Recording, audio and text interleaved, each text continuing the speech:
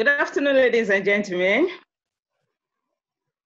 You're all welcome to today's webinar put together by Bloom Public Health and Merck Life Sciences. Today, we're looking at a topic on primary and secondary standards for pharmaceutical analysis. And to take us through today's training is Dr. Ilona Matus. Dr. Ilona Matus. Dr. Ilona Matus is currently in the Analytical Sciences Expert Group in Merck Life Sciences. She has almost 20 years experience with the products and techniques for instrumental and classical chemical analysis. She works closely together with the product managers, R&D, and application labs for reference materials for high purity reagents for filtration products and for different chromatography techniques. Dr. Ilona has an MBA and promotion in pharmaceutical chemistry and has more than 10 years experience from the R&D laboratory in Gideon Richer Pharma PLC. Dr. Ilona Matus, you're welcome to today's program. Thank you. And my co-moderator in today's program is Mr. Stanley Imadojemu. Mr. Stanley Imadojemu, you're welcome. And thank you very much. In today's presentation, we are going to be able to see the quality pyramid, the primary reference materials, use of secondary reference materials according to pharmacopoeia, qualification of secondary reference materials in pharmaceutical analysis, and I'm sure this is also applicable. We find it useful in any of analytical laboratory work. And as usual, our housekeeping rules are still applied, and the chat box is disabled, as we know, to enable optimum concentration. Questions can be posted in the course of presentation in the question and answer chat box. All questions will be answered at the end of the presentation, except for want of time, when unanswered questions will be addressed and forwarded to the email address you registered with. So you're welcome to today's webinar. And at the end of the presentation, we're going to have a short video clip from Bloom Public Health and also from Merck, just to let you know what we stand for and the vision of these two companies collaborating together. You're welcome. Dr. Ilona, please, you have the floor. Thank you. First of all, I would like to thank you for your very kind words and for the introduction. And also I would like to thank you for this possibility to talk to you today. I will switch off my video. Just wanted to say hi to everyone because I'm a little bit afraid that the quality will not be as good if I stay with the video. So I will talk to you about pharmaceutical standard, primary and secondary standards. And I would like to welcome you or say you a big thank you for participating in this presentation and for the possibility to present you this topic. First of all, we will have a look at the hierarchy of certified reference materials, then have a short look about the traceability of secondary standards as working standards. What does it mean? Then I will explain you how we are doing the certificate of analysis and characterization of our pharmaceutical secondary standards. And at the end, we will have some slides about our impurity portfolios and what it means, these mixed CRMs, what we have. So the hierarchy of certified reference materials. Whatever you are doing in the analysis, are you doing a qualitative or a quantitative analysis? In all cases, you will need something to compare your sample with. So you are always comparing to a known something, and this known something is the reference material. If you are doing qualitative analysis, it can be an identification or just the presence or absence look at your sample. And if you are doing quantitative analysis, you can look for the amount of the contained compound, or you can look for some limit tests for cutoff for the presence of material, and you want to have this measurement in a way which is comparable to other laboratories. So what does testing mean? It means safety for our life, for our health, integrity, strength, purity, and quality to all things what we are using. If we visualize these system or these different types of materials, what we can use as standard or to compare to, we can start with the so-called reagent grade or research chemicals. They are just normal chemicals which may or may not come with a certificate of analysis, and they are absolutely not characterized for use as reference materials. Sometimes if there is nothing else available, you would use that, but that we wouldn't really call as reference materials. If we step further back up on the pyramid, the level of certification and traceability is increasing. The next step, I would say, would be the analytical standard. These are already standards which are produced under ISO 9001 environment.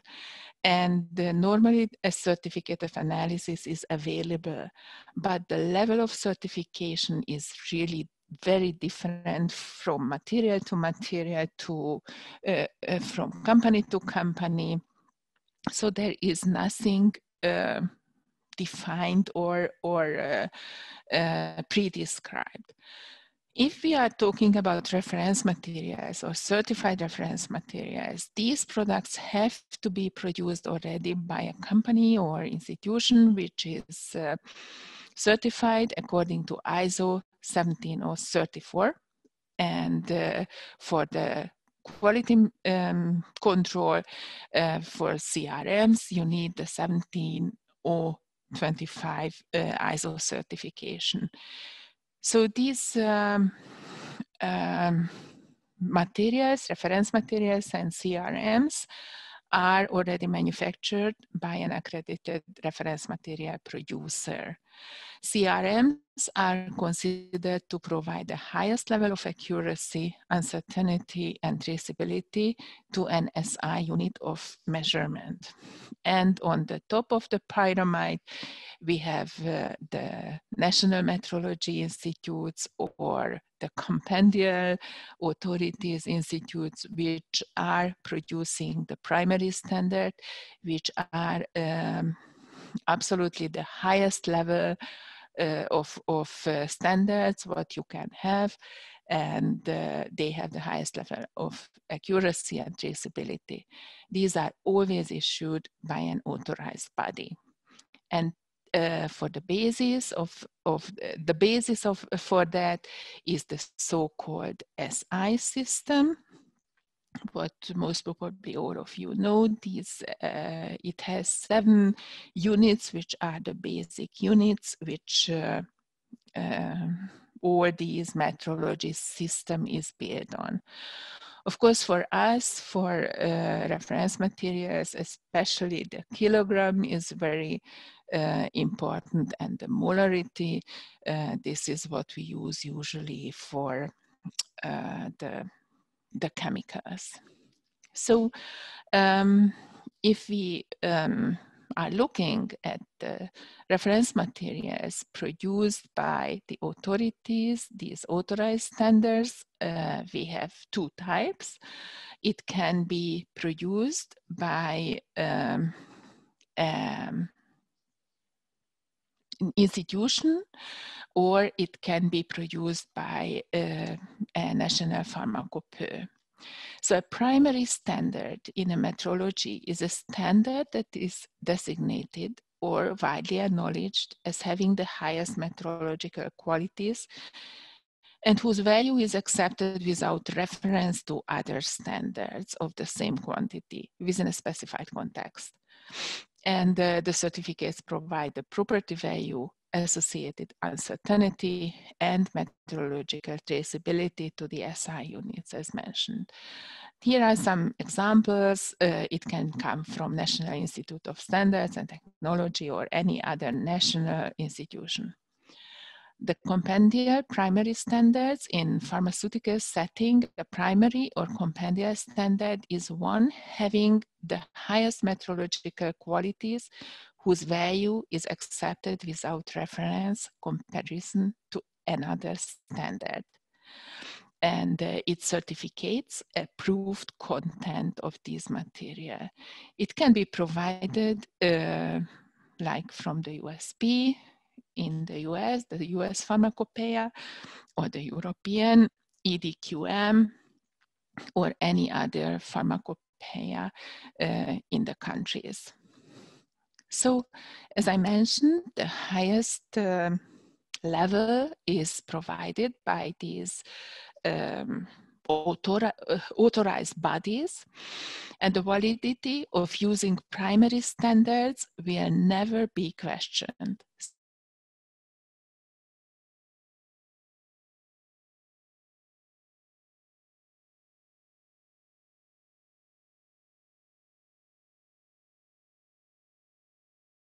Immediately recognized by auditors. And they can be used, of course, also to qualify other standards for the next steps. Primary standards are designed to be used with the monographs. So if we are talking about the pharma world, pharma environment, the primary standards, they are always coupled to a monograph, performed exactly as expected since they were designed according to the monograph. And they can be used in any analytical or laboratory use as specified by the compendia. So there is never a question mark for that. And these primary standards may be what is required for your specific application. It is very often written in the laboratory's SOPs that primary standards have to be used for different purposes. And if it is like that, then you have to use them. So now coming to the topic of the presentation to the secondary standards. What are these so-called secondary standards? They are certified reference materials, CRMs, that are traceable to these primary standards, what we discussed in the previous slides. And they can be traceable to pharmaceutical and also to NMI standards, to the SI units. So they are considered to provide the highest level of accuracy, uncertainty, and traceability. And they are always produced by an accredited reference material producer. And basically, they are just one step to the primary standard and always traceable to that. These analytical standards can be used for a variety of method verification practices. It includes instrument qualification and calibration, analytical method validation, and system suitability testing, assays, or quality control checks, but again, depending on the SOPs in the laboratory. So it depends a little bit also on you, how you define your processes. If you want to have a look at that from a little bit different view, taking this flowchart, on the top of the flowchart are the primary standards, which are provided by the pharmacopoeias. And then from these primary standards, in-house working standards are produced, or working standard solutions are produced. And on the same way, the next step, we produce the pharma secondary standards or our CRM mixtures, which are directly coupled to the primary standards. So this is just the next step. Do these secondary standards, in-house standards, have a validity? For sure. If you have a look at the FDA guidance for industry, it says a reference standard, primary standard, may be obtained from the USP&F or other official sources. A working standard, like in-house or secondary standard, is a standard that is qualified against and used instead of the reference standard. So FDA knows these kind of standards and allows it to be used in certain situations. If we have a look at the USP, it says that such strategies and practices can include the use of secondary standards traceable to the USP reference standard to supplement or support any testing undertaken for the purpose of conclusively demonstrating conformance to applicable compendial standards. So also the USP General Chapter 1010 knows and allows the use of secondary standards. And finally, if we have a look at the European Pharmacopoeia, the secondary standard, a standard established by comparison with a primary standard. A secondary standard may be used for routine quality control purposes for any of these uses described above for primary standards, provided that it is established with reference to the primary standard. And this is what we do with our secondary standards. So just a summary, again, on the right, you see this pyramid, and on the top of the pyramid, you have the compendial standard, and just next, the certified reference materials. And if you look at the checkbooks, you see for CRMs, we have the purity, identity, content, stability, homogeneity, uncertainty, and traceability proofs. So they are in several cases just next to the primary standard and possible to use. So what does it mean, traceability of secondary standards as working standard?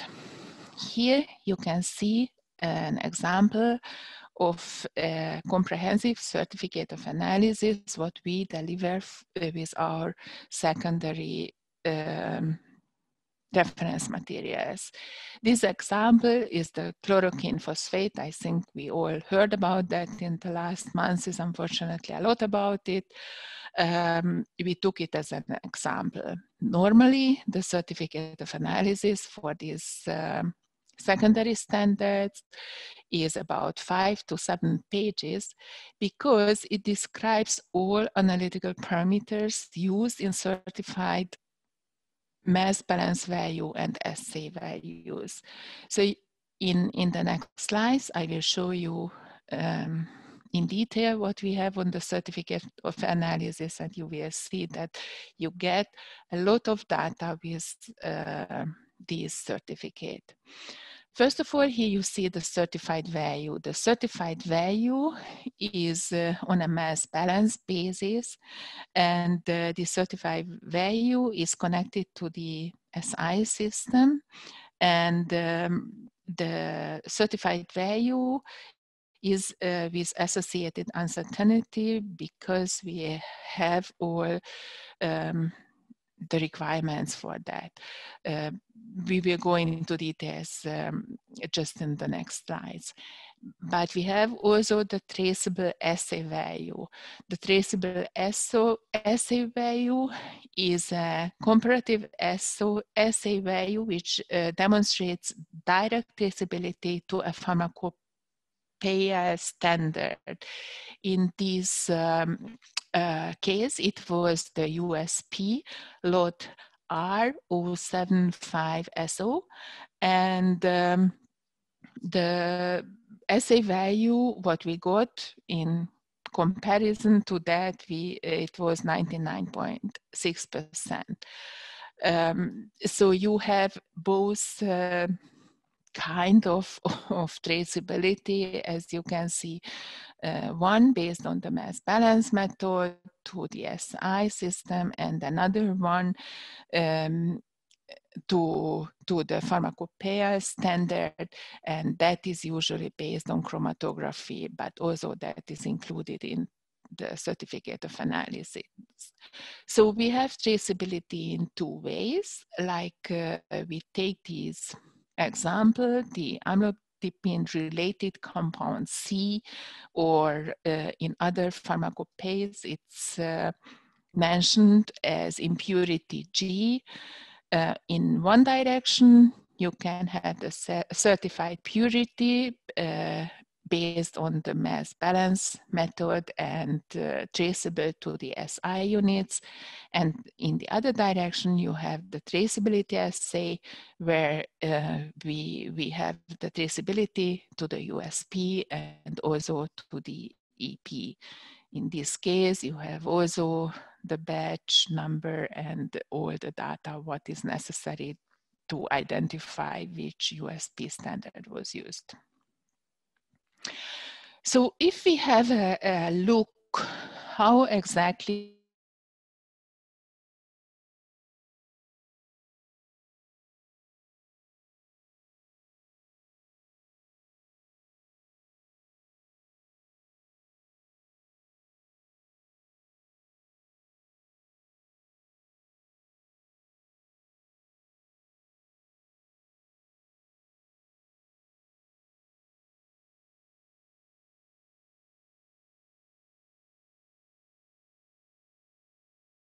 these multiple techniques for chromatographic purity and residuals.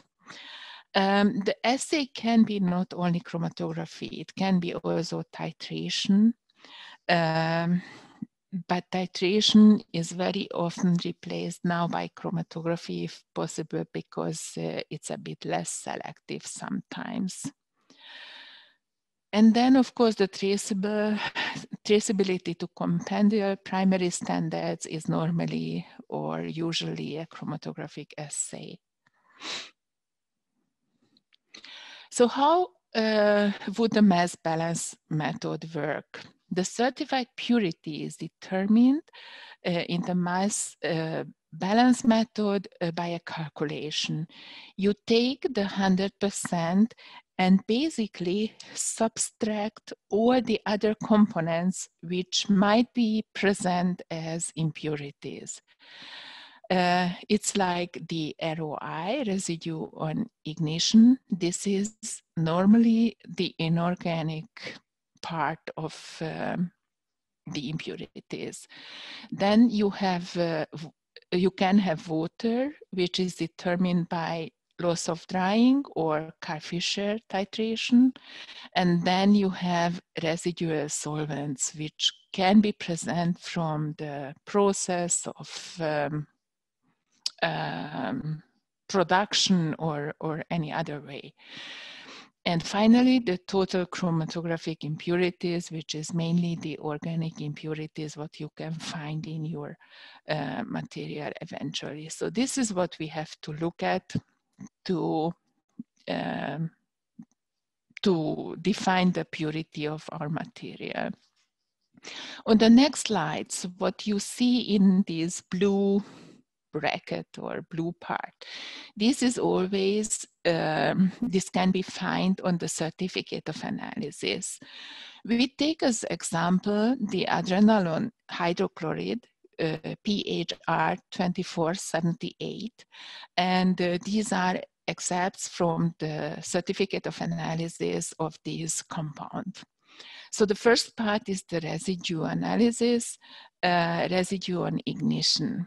The method is the so-called sulfated ash method, where basically the organic part is burned off and the remaining inorganics are measured.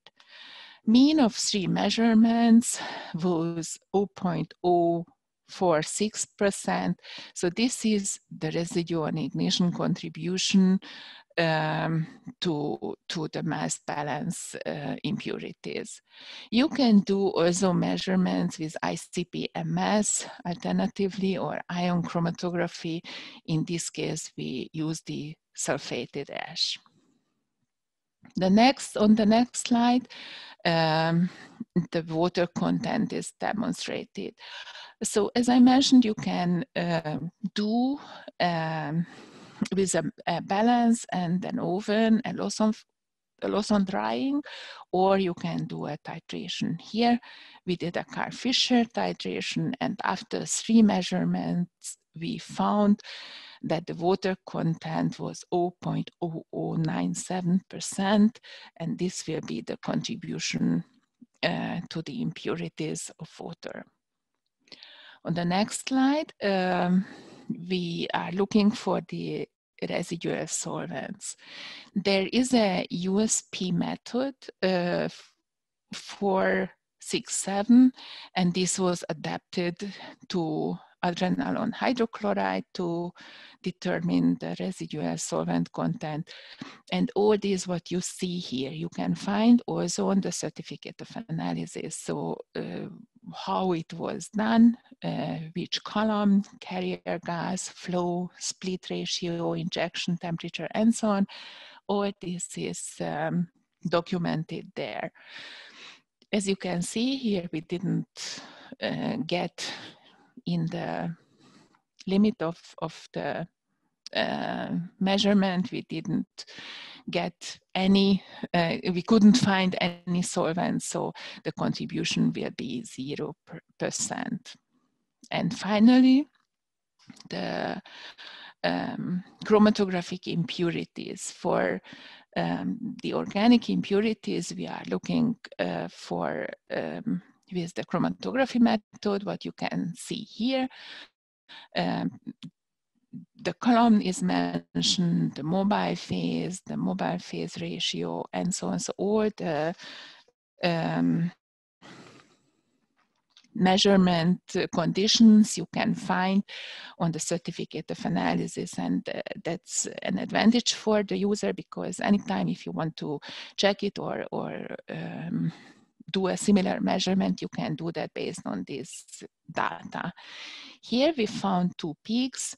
In total, they have an 0.169% contribution to the mass balance impurities of the material.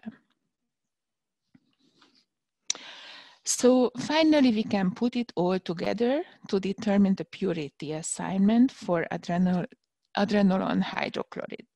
We just went through how the contributions for ROI, water, residual solvents, and chromatographic impurities were determined.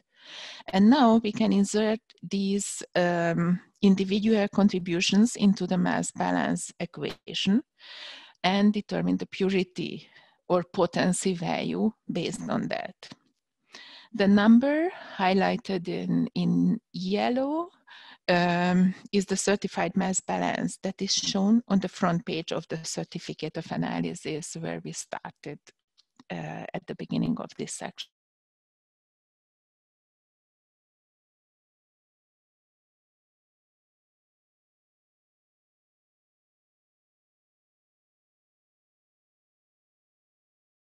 Number, or the plus or minus value next to the purity value. The uncertainty of the CRM is the sum of the squares for the following source of uncertainty: the uncertainty of the characterizations, the uncertainty is related to possible between bottle variation, you see UBB, and the uncertainty is due to long-term and short-term storage. So the uncertainty of the characterization considers the uncertainties due to characterization of the material. there is an associated uncertainty in each measurement that is taken for the mass balance. It is in this term that the method uncertainties for water residue and TCI are represented. The next one is the between battle variation. It cannot be assumed that each unit in a manufactured batch is identical. It must be demonstrated that the first of a batch is the same as the middle and the late parts of a batch. Certified reference materials are tested for homogeneity, where multiple units in the early, middle, and late portions of a manufactured batch are measured for homogeneity. Here in these excerpts, what you see in blue from a certificate of analysis, you can see that the homogeneity was considering using an HPLC method where the sample size was 50 milligram. So, and finally, the last uncertainty terms come from long-term and short-term stability factors. Short-term stability is evaluated to ensure that degradation doesn't occur during transport, while long-term stability is evaluated to ensure that degradation doesn't occur during long-term storage. These are only past fair values, and most of the time no contribution for uncertainty is included. And then we have the expanded uncertainty with K, the coverage factor. For ideal population, the coverage factor is 2.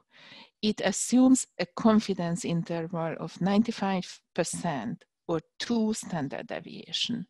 So this is what you see in the brackets or after the value now marked with yellow, the expanded uncertainty. So this is how you get this part of the number. Now, after having a look how we relate to the SI units and how we get these values, now we have a look how secondary standards are traceable to the pharmacopoeia. The secondary pharma standards are traceable to the compendium monograph. Here you see for ibuprofen an EP monograph and a USP monograph. But the secondary standards are also traceable to USP, EP, BP. It depends on what is available and how it was qualified to these primary reference standards. So the secondary standards are traceable to the compendial standards in multiple ways. First off, the methods on the certificate of analysis reference the compendial monograph. Analytical conditions called out in the monograph are used to qualify them. Here is a representative niacinamide chromatogram that was run using conditions specified in the monograph. Here you can see all the data also on the certificate of analysis. We copied it just here to the slide. Additionally, content is assigned through comparative assay to compendial standards. In this case, content has been assigned against the current lots of the USP EPBP standards, as you can see there on the slide. When new lots are released by the pharmacopoeia, secondary standards are recertified against the new primary standard, and the updated certificate of analysis is available online. You can download it from our website using the product number of the standard and the batch number of the standard. So this is why we recommend to download always the latest versions. When monographs are available, pharma secondary standards are qualified using the compendial monograph methods and held to the requirements of that method. This is a chromatogram of the system suitability injection for PHR 1258 chloroquine phosphate. Per USP monograph, the system suitability was required to have phenol, RCG, related compound D, hydroxychloroquine sulfate, RCA, the EPI,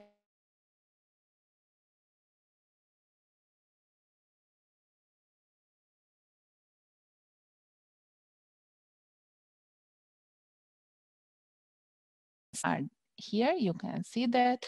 And upon qualification of the pharmaceutical secondary standard, these system suitability requirements were evaluated by us and met. So we could use this method for the qualification. But it's not necessarily always chromatography. Also, other types of assays can be performed. For example, content can be assigned by titration. Here is an excerpt from the secondary standard certificate of analysis for sodium acetate trihydrate. The material using perchloric acid, and the uncertainty has been assigned. In this case, you have two certified values, and one is by titration, the other one is based on the mass balance. And the great thing is that the user can pick which value is appropriate. So for example, if you are using the secondary standard for a titration application, then the certified value by titration may be more appropriate than the mass balance. Also, content can be assigned by UV in some monographs, as you can see here, at 375 nanometers. So that is also possible. The USP monograph was followed also here. Further traceability to the primary standard includes the FTIR comparison for identification. Here you have the secondary standard compared to the current BP, USP, and EP batch. The spectra are stacked in the certificate of analysis so that comparison can be very easily made. Sometimes it is the case where compendial standards don't have a monograph available. For example, related compounds and impurities will most likely not have dedicated compendial monographs available. It is the case for flunixin related compound B that there is no monograph for the assay of this standard. In cases like these, new methods must be developed for the assay and chromatographic purity assignment. Sometimes it is the case that API monographs can be used for the development, but sometimes newly developed methods are required due to the properties of analyte on hand. In this case, a new method for flunixin RCB needed to be considered, as the API compendial monograph for flunixin was not appropriate for the related compound. If you have a look at the compound, you can see that the related compound B is much smaller and more polar than the API. In situations like these, new methods are developed and validated. In these cases, a different type of selectivity was employed. An F5 column, much more suitable for more polar molecules, was used instead of the C18, which is used for the assay. You can have a look at the chromatographic conditions. We have that also on the certificate of analysis. Resolution against the API and other related compounds is demonstrated in the chromatogram, and also high range linearity for the assay assignment and low range linearity for impurity assignment was evaluated. Whatever we are doing, method validation is always, for a new method, is always including appropriate selectivity, peak shape, linearity, and RSD as usual. It can be the case sometimes where no compendial monographs, even in a pending form, are not available, but compendial standards are available. This was the case for recently released safinamide mesylate, which is a Parkinson's drug. A method was developed and validated to show selectivity between the EPI and these three related compounds on the slide. As always, the method information is printed in the detailed certificate of analysis so that the end user can see what method was used to determine total chromatographic impurities. And now finally, some words about possible mixes in the impurity portfolios and other complex mixtures. Multiple impurities can be associated with one EPI. For example, here you see the ibuprofen PHI product list for impurity and related compounds. This is, of course, just a partial list of many compounds that have been identified as potential impurities for ibuprofen. Impurities can be identified by monographs, but also by industry or by other means. This list of around 20 analytes include compendial and non-compendial standards. The secondary standard, ibuprofen, is traceable to the USP, EP, and BP standards for ibuprofen. But take another example, ibuprofen B. This is traceable to the EP standard for impurity B because it's available. Sometimes it can be very challenging to find compendial standard for one of these impurities. As we move down the list, we come to standards such as ibuprofen impurity G that have been identified by a pharmacopoeia but don't have a compendial standard. Even though there is no compendial standard available, a secondary standard is available, and the certified mass balance for this standard can be used for quantitation. And as we move down the list even further, you will find impurities listed that don't have a common name. These are ibuprofen impurities that have been identified as such outside of the pharmacopoeia setting.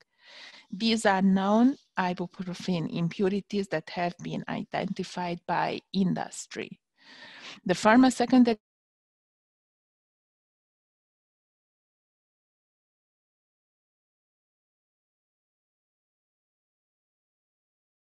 these portfolios offer impurity standards that may not be available otherwise.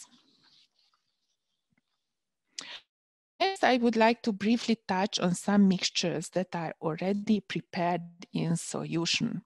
In addition to the neat secondary standards, some EPIs and their related compounds are available as a premix solution standard. Premix solutions can save an extensive amount of sample preparation time, as these standards are ready to go.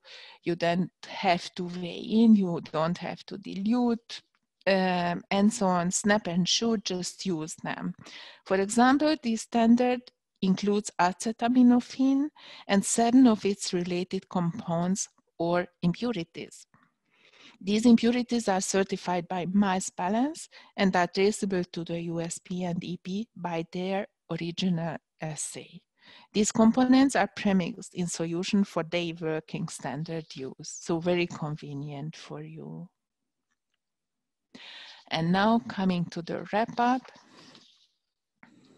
I would like to summarize. So we were touching pharma secondary standards, which are certified reference materials.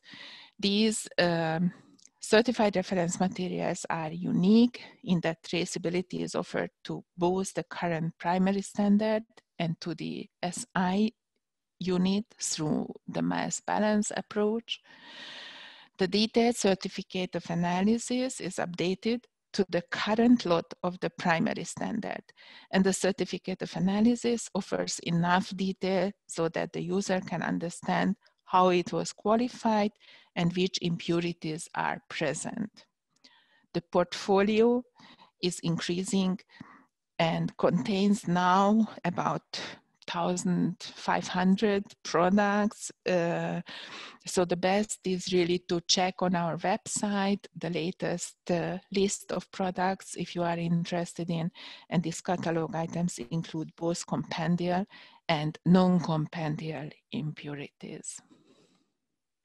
So I would like to say a big thank to our R&D colleagues and product management to help me to put this presentation together.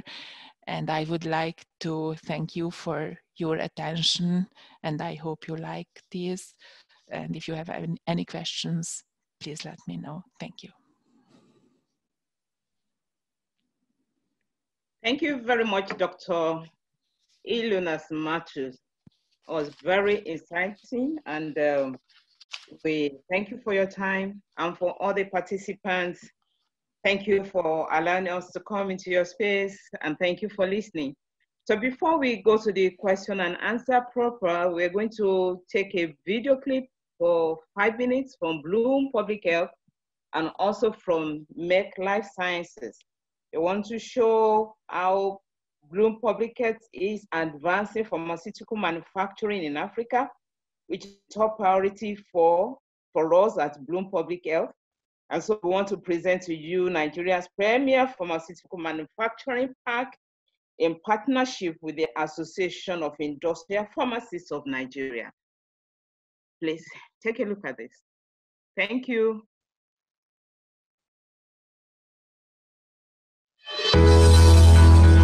The availability of quality medicines is crucial to adequate healthcare delivery and paramount to achieving universal health coverage.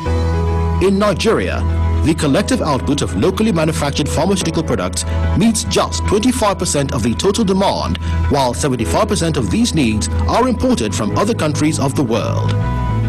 With the recent COVID-19 pandemic, Nigeria is exposed to shortages of essential medicines, and this leads to a buildup of substandard medicines, high mortality rate, and a decline in economic growth. To tackle these problems, Nigeria needs an enabling environment with adequate infrastructure, the presence of good road network, power, water, and other amenities, research and development, a center of excellence where products and new molecules discovered can be developed and manufactured for local consumption and export. Medicine security. Establish a resilient supply chain providing standardized raw materials and finished products in country and ensuring decreased dependence on imports and susceptibility to substandard medicines. Best practice. Guaranteed quality of products by maintaining strict adherence to WHO, current good manufacturing practice, and other requisite international standards. We introduce Pharmacity. Pharmacity is Nigeria's first pharmaceutical industrial park, which has been conceived to tackle the existing challenges of infrastructure, high cost of manufacturing, and revolutionize indigenous drug manufacturing. Pharmacity is categorized into 5 zones, each complementing the other to create a humane industrial estate that maintains a balance between work, play, learning, and living.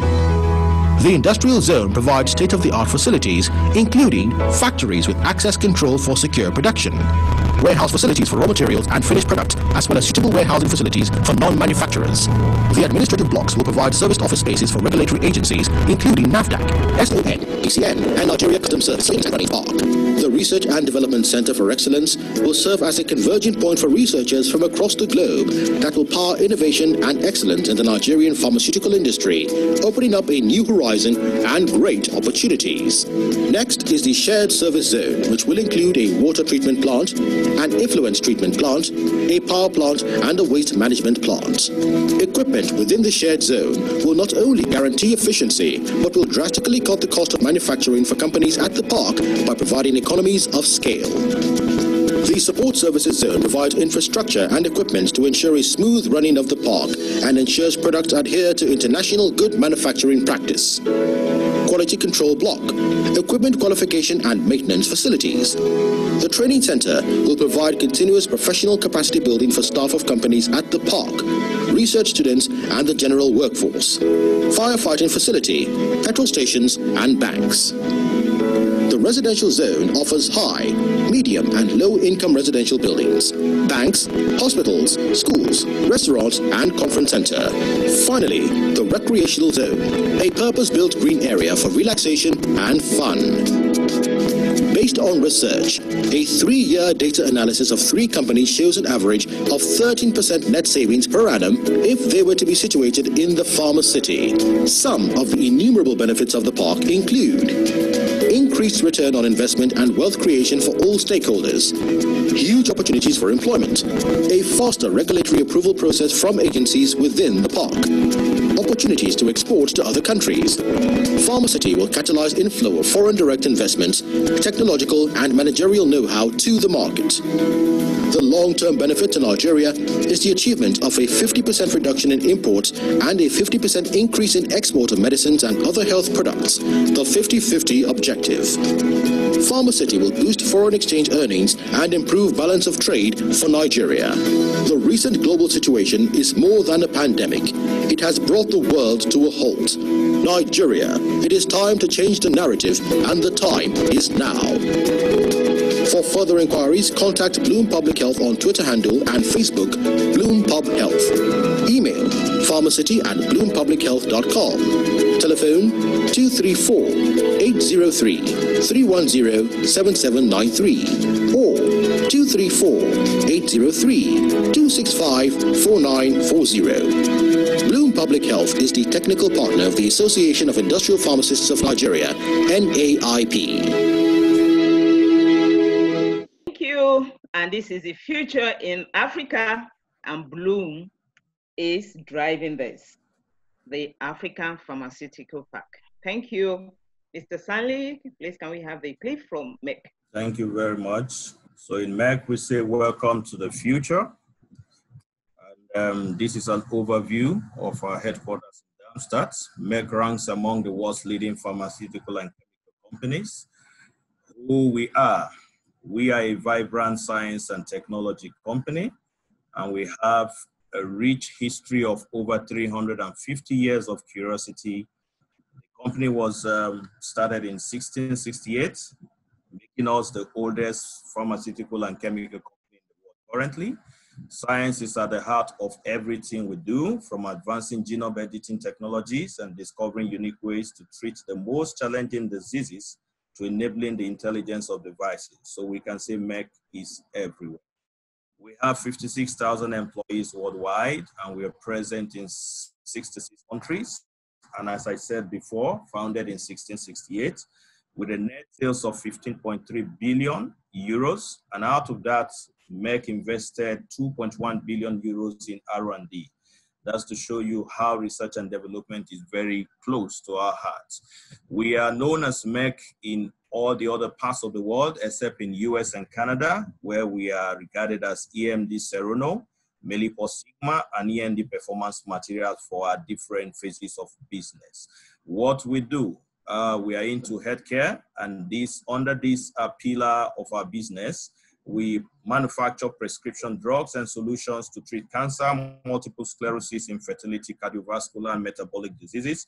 And also we have over-the-counter products, which we recently sold to Procter & Gamble. And we also have products for allergic purposes. Then under the life science pillar, we have innovative tools and laboratory supplies for the life science industry that makes research and biotech production better, faster, and safer. And we have a broad in-depth portfolio of over 300,000 products, industry-leading e-commerce platform, which is sigmaaldrich.com, and an award-winning innovation. And under the performance material portfolio, we have a wide range of high-tech chemicals, such as liquid crystals and OLED materials for displays and lighting, effect pigments for coatings and cosmetic products, specialty chemicals for the semiconductor industry, and functional materials for solar panels. We empower the scientific community. Our tools, services, and digital platform make research simpler and more exact and help to deliver breakthroughs more quickly. Our solutions accelerate access to health by ensuring that tests are accurate and the medicines we take can be trusted. Curious minds dedicated to human progress are actually those that work in Merck. Our global network of scientists, experts, and thought leaders are driven by the passion to explore and the prospects of making a meaningful difference in the world. So we are Merck, and under the umbrella of Merck in the life science portfolio, we have products ranging from the molecular lab water solutions to products in the Millipore portfolio, which has to do with preparation, separation, filtration, and monitoring of products. Then Sigma Aldrich, lab and production materials. Under Superco, we have analytical products. And then the SCFC, which is the pharma and biopharma raw material solutions. And then also under BioReliance, we have pharma and biopharma manufacturing and testing services. So from end to end, Merck is actually there to provide solutions to help optimize all your laboratory and workflow processes. So we say always curious, imagine the next 350 years. Thank you very much. Thank you, Mr. Stanley. Thank you. Mr. Stanley will now take over the question and answer session. Mr. Stanley. All right, thank you, Dr. Bukola. Dr. Ilona, thank you very much for the wonderful presentation. We have a couple of questions here. The first one is coming from Adewonola Adebinkwe. And the question says, what will be your limit of detection / quantification for calculating your total chromatographic impurities? What will be your limit of detection / quantification for calculating your total chromatographic impurities? Yeah, that's a very good question, I think. Thank you for that. Actually, it's not very easy to answer because, of course, the limit of detection would be very much depending on the material itself, of the compound itself, and also from the detection method and so on. So one thing is that you can find in compendial methods information, and of course the validation process includes also these values. So I cannot give a general answer. If there is any compound where you are especially interested, please send it to me or send the colleagues and they will send it to me, and I will check for that to give you the answer. All right, thank you, Dr. Ilona. The second question is coming from Patrick Lukuke, and he says, are you saying that minimally the following tests must be done to develop a secondary standard? 1, LOD, 2, water, 3, ROI, 4, ROS, 5, organic impurities. Then a question attached to that says, what is the difference between LOD and water analysis? Is water content not part of LOD? And then the last one says, can the lab just compare chromatographic purity of the secondary material to primary standard in an HPLC method and calculate potency? Why is this not acceptable? Yeah, thank you very much, Dr. Patrick Lukola. These are real questions from a chemist thinking with me at the presentation, and you are absolutely right. Loss on drying and water, this is the same. I'm not sure why we why we listed that separately in this equation. You are doing loss on drying or Carl-Fischer titration for water usually, or any other method for the water determination. You are absolutely right. This is the same. Actually, what you have to do for this total mass balance method, you have to look for the inorganics, for the water, for the residual solvent, and for the organic impurities. So the method, you can decide how you do that, but these are the compounds basically what can be in your material, and this will give you the 100%. So that's an interesting question. Do you need that for secondary standard? not necessarily. This is what we do. I mean, our secondary standards are CRMs. And CRM means that we want to make sure we have traceability. Of course, we can have traceability to the pharma standard, as you mentioned on the at the end of the question. And in most cases, this is good enough for an in-house standard to qualify and use that. We have this mass balance method to be able to calculate also the uncertainty of the content. This is one thing. Sometimes we don't have the pharma primary standard, and also even in that case, we want to have a certified reference material, and then we need to do this mass balance method. And normally the primary pharma standards are really connected to the compendium, so the method.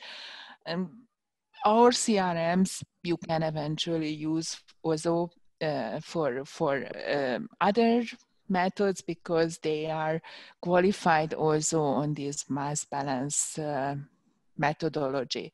So if you are doing an in-house standard, you just do the HPLC comparison to the primary, and you calculate the potency. That's absolutely the method what normally the labs are doing. What we offer, it's a little bit more an additional service, and sometimes it is also needed if you don't have a primary. I hope it answers the question. I hope so too. I guess if there is any other clarity to be given, the questionnaire let us know. All right, the next one is coming from Ezekiel Ibidapo. So what is the relative cost of secondary standards when compared with primary standards? Stanley, I think this is a question for you. All right. The question here should know if, and then I think there's also another question here relating to that. It says, we engage in pharmaceutical analysis. How could Bloom Public Health and Merck help us in getting reference standards? Just let us know what reference standards you need, and then we can take it offline, and we can always make these standards available to you locally here in Nigeria. And that is why Merck is collaborating with Bloom Public Health to make this program available, so that you can understand that these kind of products are locally accessible. Then the question here again says, will participants receive a copy of this webinar? The answer to that question is yes. If you registered for the webinar and we have your email addresses, we are going to be sending a copy of the slides to all the participants in this webinar. So I don't think we have any more questions here. If there are any other questions in the minds of the participants, please feel free to post them. We can always send the answers to you even after the webinar is over. Thank you very much. Dr. Olubukola, okay. There is one quick one here that says, will there be a track and trace platform when Bloom eventually starts supplying standards? A track and trace platform, definitely we will have that. We are not traders, so we just don't do things anyhow. We want to know who you are. We want to know what your application process is like. We want to know what you need the standards for. We want to understand all those things, and then we make the standards available to you. And then we also follow through to see that you actually have optimal results from the analysis you're doing. So this definitely will have to be done. Dr. Bukola, over to you at this time. Okay. Thank you very much for your attention, all the participants. We're glad to have you in the house. And we know that, as you know, that we're during this webinar series, we're trying procedures. So for our next webinar series, we're considering chromatographic solutions to improve food safety, chromatographic solutions to improve food safety by Dr. Patrick Appley. And that will be in another 2 weeks. Before we go, we have our pop-up feedback. Hopefully it's coming up now so that we can fill the feedback form to know that we are getting the right information across to participants, because this is what we stand for, Bloom Public Health and Merck Life Sciences. The pop-up, please. The feedback form, the pop-up feedback form. Please, all participants, try and fill this form. It's very, very important for us. We need to have the feedback. We need to know how we're doing. And we need to know that we are really meeting your expectations, you know. Thank you for filling it, and make sure that you press the submit button after picking whether we're doing excellently well, whether the webinars are meeting your expectations. Very good, good, fair. Thank you. So this is, will take like 2 minutes for us to fill. So we hope to see you in another 2 weeks. And please, all these presentations, you can find them on our website, bloompublichealth.com, and all the social media. You can also find a full video of the pharmacy that we just presented a few minutes ago. You can find the full video at bloompublichealth.com and on all social media. Thank you for your attention. Thank you for allowing us into your space once again this week. In another 2 weeks, we expect to see you. Thank you. Bye.